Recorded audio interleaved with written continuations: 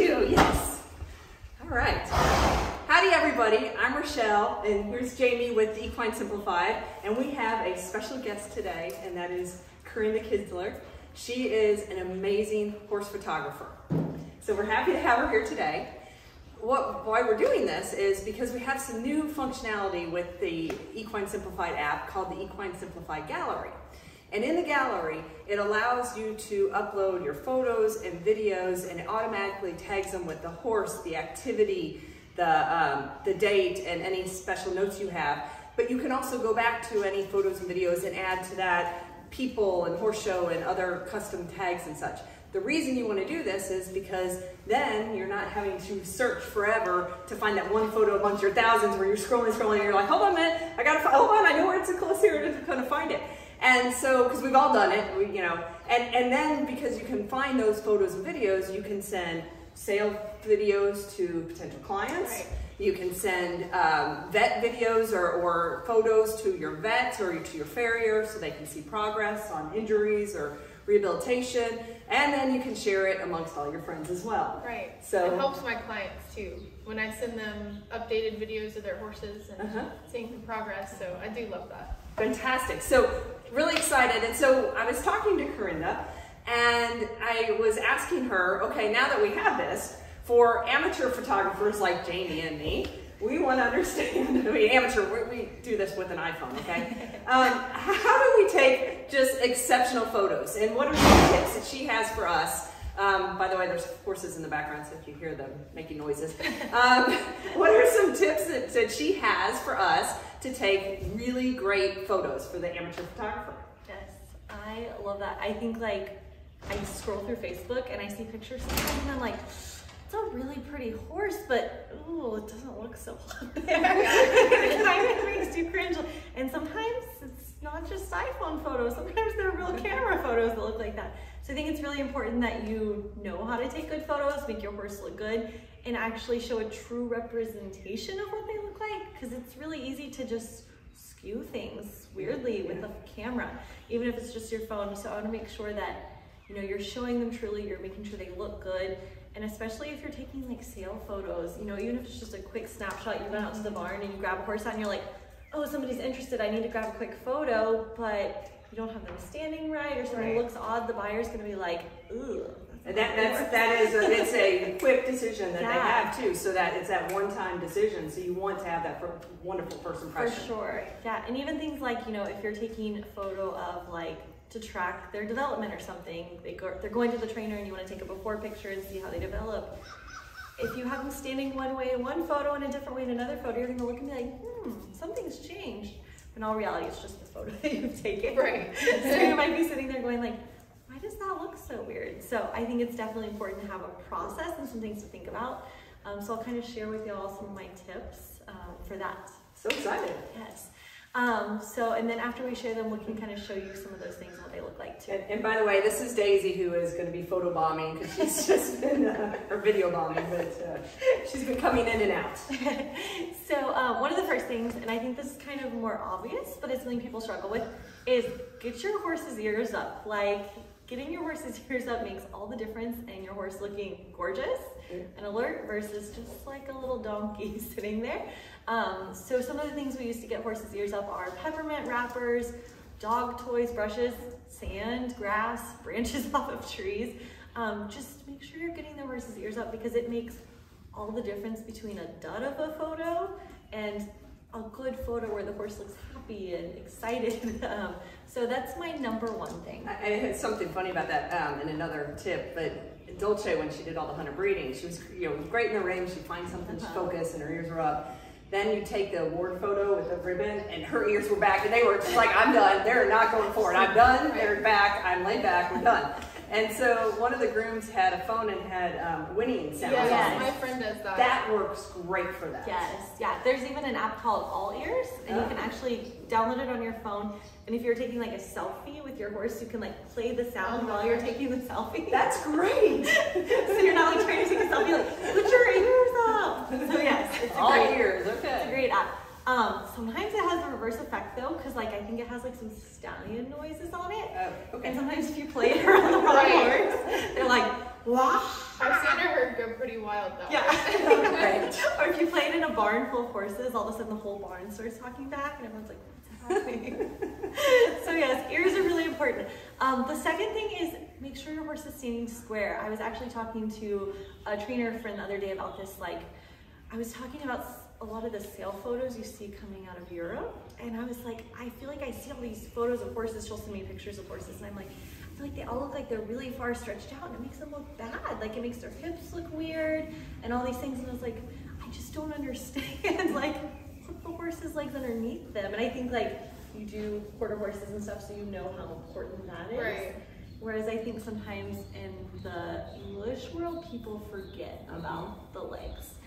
So making sure they're standing square, their feet are underneath them, and also taking into consideration like what type of horse is it. Like a quarter horse stands a little bit more underneath themselves, whereas if you're photographing a saddlebred, they're not underneath themselves, or an Arabian or something. So being aware of what type of horse you're photographing and what they should look like according to the breed is also really important. And making sure that that squareness fits the breed, otherwise it's going to look awkward. And also something that I see sometimes is, have you ever seen a horse in pictures and you're like, it looks like the horse just has one front leg and one back leg? Right. Yeah. So square, but not too square. You want to see all four legs, or else the horse will look like it has two pegs, which is never a good thing. So yes, I guess square but not too square would be the rule. Okay. Square but not too square. Next would be angles. This is a big thing you see like in the quarter horse world. I think you'll see a lot of people that put the horse's butt towards the camera to make their butts look bigger. So whatever is closest to the camera is going to look bigger. I guess this is kind of something to keep in mind. Also something you can use if you have a horse that might have weird conformation. You can kind of cheat the system a little bit. So if you have a horse that has a really like big shoulder and you want to hide it, just put their hip a little bit closer to the camera. Or if you have a horse with a really like, you know, small shoulder and you're like, nah, just move their shoulder a little bit forward. And just taking a little step in the angle is going to make a huge difference in the way the horse looks. So especially if you're like tracking progress on like a training horse, for example, you want to make sure that when you're taking those shots, you're not skewing your angles, or else you're going to have two shots to compare and you're like, you can't really compare these things. How do you keep it from getting where you have that horse's head that just looks huge? And, you know, and I have one horse that had a huge head anyway and kind of a shorter neck, and he just had a huge head, and so it was just, every time I took a photo of him, I was like, God, it keeps growing, it's bigger. So I guess what happens is in the camera, whatever is closest to the camera is going to look the biggest. So if you have a horse with a really big head, and the head is straight on towards the camera, close to it, it's going to look real big. It's like those pictures you see, my horse is really goofy, and he sticks his nose out when I try to take a picture of him. So every picture it looks like he has this giant nose, because it's closest to the camera. So if you just think, okay, don't get the head so close to the camera, that's gonna help, right? The other thing is the reason that happens is because our phones have really wide angle lenses, so they can cover a lot of area really close. That's why we can take really good selfies on our phones, right? But when they do that, it actually stretches what's at the center of the camera, which is why you get this weird distortion. Which is why you see photos of horses that look like donkeys. Right. you're like, their ears look so big. It's just what the camera does on your phone. So that's why when you see photographers photographing horses, you'll see these really big long lenses. So when you use a big long lens on a camera, or you can zoom in a little bit on your camera, which will help to some extent, it actually doesn't have that distortion in it, which is why you'll see these pictures. Sometimes if you're looking at it, you'll be like, man, that's a professional photograph, but the horse kind of looks like a donkey. It's because the photographer chose the wrong lens.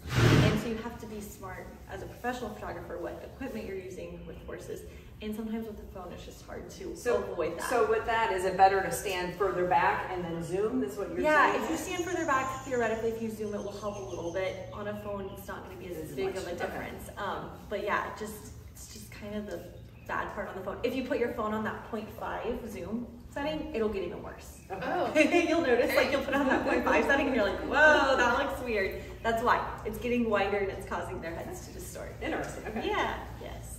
So whatever's close to the camera is always bigger, and that distortion can be really, really troublesome. Okay. So be careful if you're photographing your really big-eared horse on your phone. Got it. So the next thing is really going to be their necks, actually. So I don't know if you've ever seen a picture of a horse and they have their neck turned just a little bit and all of a sudden their neck looks really short. Yes. And you're like, man, I thought that horse had a nice long neck. Or you think you got the perfect photo, and then because they look cute and great, but then it's just distorted. Yeah. So just make sure that they're not turning their neck in a weird way, or sometimes when they turn their necks, they'll shift their weight in their body, and then they look like they're leaning, or they're not straight, or their conformation can sometimes look like it's off, but it's really just caused by them shifting their weight, turning their heads. So make sure that you're considering where they're looking in the photo, and also like what discipline, because obviously if you're photographing your hunters, you want them to look different than if you're photographing your ranch horses or something like that. Like headset too, how high or... So make sure, like, you know, I always say when I photograph my jumpers, if they want to be giraffes, they can be giraffes. That's fine, right? Nobody cares if your jumper looks like a giraffe. But if you're photographing your hunter, and all of a sudden you take a tree branch and you're like, put your ears up, and your hunter's like, like, what did you do to your hunter? That just looks like a hunter. That horse should be the jumper ring. Right. So make sure you're taking that into consideration, right? Where should their heads be? Are their heads turned? That type of thing is really going to be valuable when you're taking these photos, especially say horse photos. Right. Nobody's going to want to buy a hunter that looks like it should be running around the jumper ring. So that's really important. The next thing is going to be really making sure that you're choosing an area with good lights. Our phones do not do well in the dark. They're not that smart, and sometimes you'll get pictures that are weird or hard to see. So be careful of areas that are too dark. Also, be careful of areas that are really splotchy. So if you stand underneath a tree and you look at your arm and you're like, my arm has spots all over it from the sun. If you put your horse under it, your horse is gonna look like he's dappled. He's really not. So just make sure that wherever you're taking pictures that there's good light, but also make sure the light isn't splotchy or anything like that, because it can be weird. Kind of a good rule of thumb is to choose like the morning or the evening to take photos. During the middle of the day, sometimes you'll see pictures of horses where it's really bright and sunny and they look real shiny, which can be good for some horses, specifically like the Western disciplines. You see this a lot. They want that really shiny, muscly, you can see the definition, but it can also kind of backfire because sometimes it creates shadows and it makes them look weird and you're like, that doesn't look strange. Whereas if you choose like in the evening where the sun has gone down a little bit, it's going to be much softer and much prettier to look at there. So like today, it's 11 o'clock or so. Is it better to do it in a place where it's really shady and trying to find a place like that versus doing a full, it's a beautiful sunny day, but it may not be. The beautiful sunny day is not always the best for snapping a photo. But at the same time, if your barn's really dark, you're like, what do I do? So stand at like the edge of the barn. Like if you have a really big barn, put your horse towards the edge of the barn. That way it's a little bit brighter, but you still have a nice soft light that's really pretty and it's gonna make them look flattering as opposed to just being like harsh sunlight. Yes. So I think if you use those tools and kind of like go through a checklist, like, are my horses' ears up? Are they standing square? What does their neck look like? Is this lit well? Those types of things, like make sure nothing's too close or too far from the camera to skew that. So if you follow those things, you're gonna take good, accurate photos of your horses and make sure that as you're going through and tracking these things in the app, whether it's for training or injuries or whatever it may be, you're gonna know like, okay, these are consistent images that I can go back and compare, or I can send to my vet and they're easily able to identify like, oh wow, the top line has changed, what's going on here? Because I know for me, sometimes I look at my horse and I'm like, was that there last month? I don't remember. Or like, I remember showing up at the trainer and being like, where did that bump come from on her back? Was that there? And I was like, trying to look through my photos and I was like, I don't know, because I didn't take a good picture of her when I was there to see her top line and to know what that looked like. And if I would have had that, it would have been nice to go back and identify this is when it happened. Right. Yeah. So, and that's what I love about the app too. On the flip side, from a trainer's perspective, if a client comes and they have those questions, you have the pictures and, things to show where they were. And I love having that feature. It's a good one. Yeah, I think it's really important and to not have to scroll through the thousands. Oh my gosh, yes. There's kids and other horses and I think too, like the fact that you said you can tag stuff. So you can go back and find like, oh, I took a picture of his legs or his feet. you know? Well, and I do that. If I see something on the dog, or I mean, I put my dogs in there too, but if I see something there and you want to look at it and over time, especially injuries and such, I do that all the time. I take just obsessive photos of injuries. I have all kinds of random photos in my, and then I can't delete them. So I cannot. What do I do with them? I can't do it. I just can't do it. So you accumulate them. So and then your storage is full. Yeah, exactly. And so this way you can store it all the time. And then also when I send you photos or videos, then you actually, it doesn't bog down my phone. It doesn't bog down their phone either. Right. It was funny because Oakley, he was doing the baby greens last in November, and he had a great round, one of the rounds, but he literally, he's never done this, but he stopped in the middle of the round because he had to go to the bathroom. First time he's ever gone to the bathroom with anybody riding him. And Jeff was riding him, and I mean, like, just did like first jump and just put on the brakes. He was like going to the deal, they changed, they slowed down, and it was like, nope, stop, just gotta go. Yeah. And it was the funniest video. But when you have so many videos, how am I gonna find that one video again? So now I can tag it and say, pooped in class or whatever, and put that comment down there, and now I can find the video. So for the baby book. Exactly. I have the baby photos and other things on there too. So yeah. I love that. I think that's, especially like when you go to shows all the time, you have all these rounds, like what do you do with all these videos? I know like as a photographer, like I have to be very diligent about categorizing and organizing my images and keeping them stored and backed up, and I think this is another layer, like what if you lost your phone? Exactly. What happens to all that stuff? Yeah. At least it's somewhere. Well, You didn't back it up on the and cloud. I backed up on my computer, I backed up on clouds, and then I can't find them from all these different places either, so that's my problem that I have with doing that. I love that. So this was one of those, it solved a problem personally for me, that I think would be useful for other people too. Definitely. I think so for sure. So, but yeah, thank you. And what we're going to do is, if you don't mind, we'll take one of these horses and we'll just kind of play with it a little bit and model it. I'll show some things to do, not to do. Exactly, yes. So that would be great. Yes. Okay.